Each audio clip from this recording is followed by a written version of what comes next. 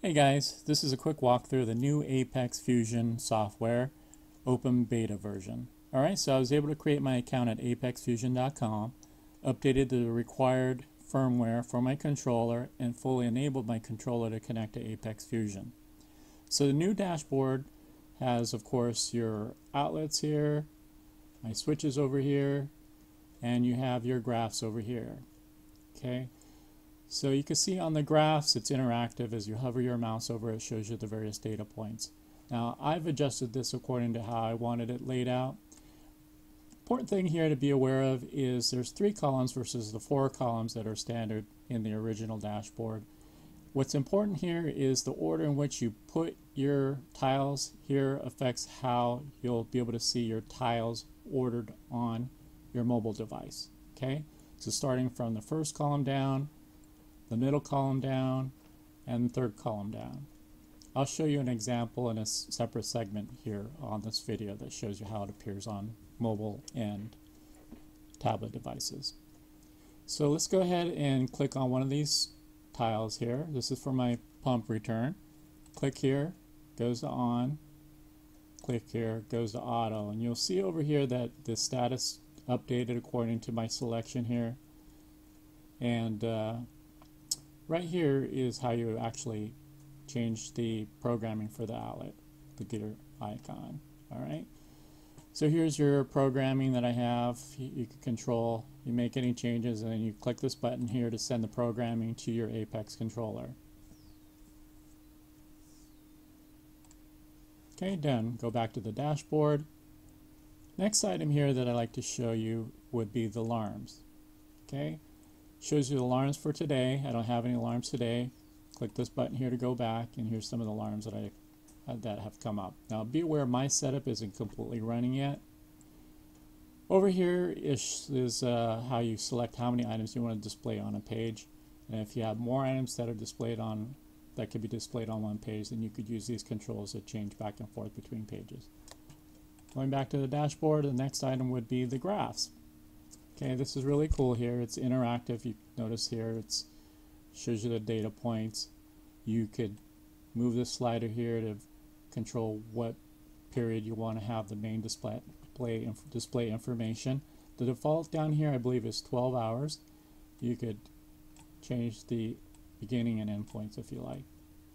Okay, down here shows you the maximum, the average, and the minimum for I believe the entire time period that your system has been on.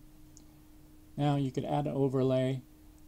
I'm going to overlay my temperature, and you'll see that temperature goes up and down based on the amperage here. This energy bar is actually hooked up to my heater, so you can see there is a correlation between the temperature and the amperage.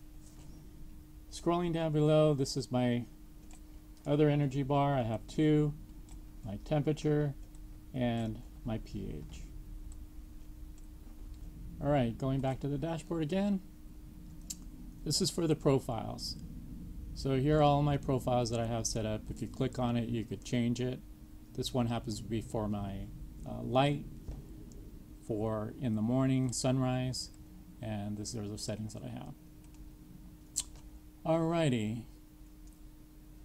Another item here is the authorization. You could allow other users to have access to your Apex controller of varying levels.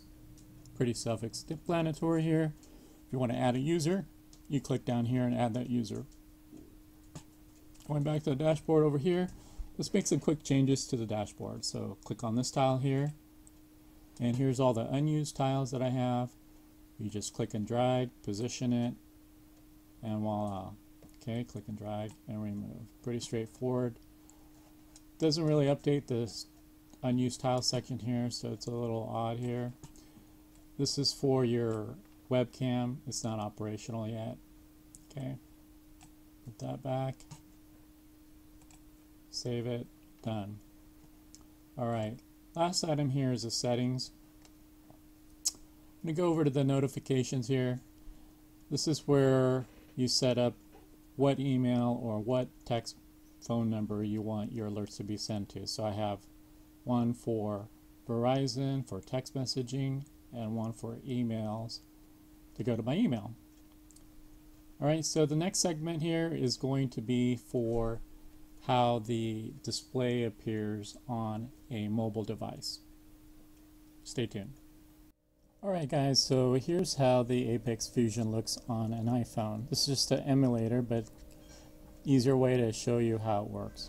Alright, so here's the tiles, and they're ordered, like I mentioned before, starting from the top of the leftmost column.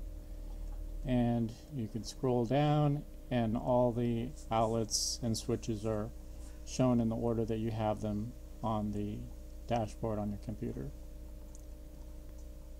Okay, so here's how it would look on an iPad. Alright, you do have the 3 columns, just like on a computer. Scroll down a little bit, scroll back up.